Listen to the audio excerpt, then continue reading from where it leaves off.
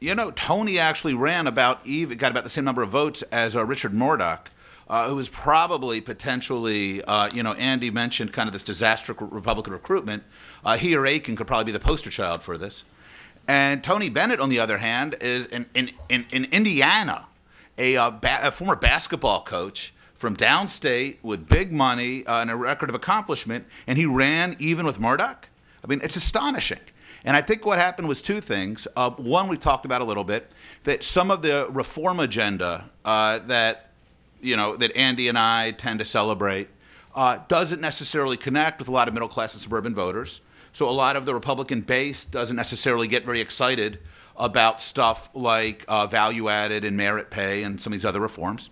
And then the other big piece here, which is actually should be taken very seriously by the would-be reformers, is that Common Core really blew up in Indiana. Andy already alluded to this, that you saw a whole bunch of Tea Party-style conservatives voting the same way as the teacher unions in a pushback measure here.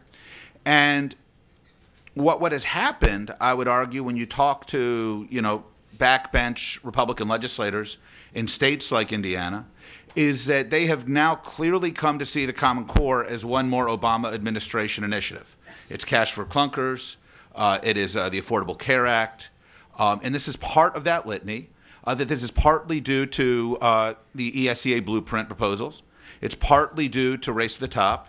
It's partly due to waivers. It's certainly due to the fact that the Democratic National Committee platform writers, who are obviously people selected by, who are working hand in hand with the Obama reelection team, chose to celebrate the president's leadership on Common Core in the Democratic National Platform. And it's owed to the fact that Secretary Duncan and the president like to speak about this and come damn close to taking credit for it. So what has happened, I've argued actually that a Romney victory would have probably been better for the Common Core folks because it would have kind of drawn the poison it would have drawn the poison from the debate. But I think right now those folks who are championing the Common Core need to deal with the fact that this is seen in many red states as an increasingly partisan issue. And Jeb Bush flying out to give a speech does not alleviate that fact.